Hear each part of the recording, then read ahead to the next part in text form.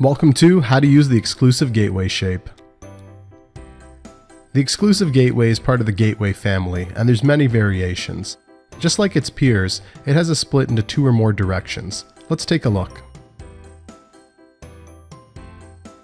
The exclusive gateway creates a fork in the road, where we're going to be testing one or more conditions. However, only one condition, the one that is true, can be followed.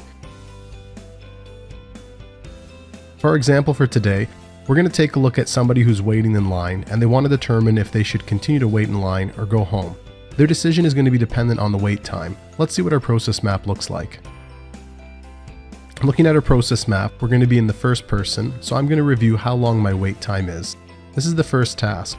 We can see then the exclusive gateway, which is our purple diamond with the X in it, pairs off into two different conditions. The first condition, which goes up top, is less than 5 minutes, where then I will continue to wait in line.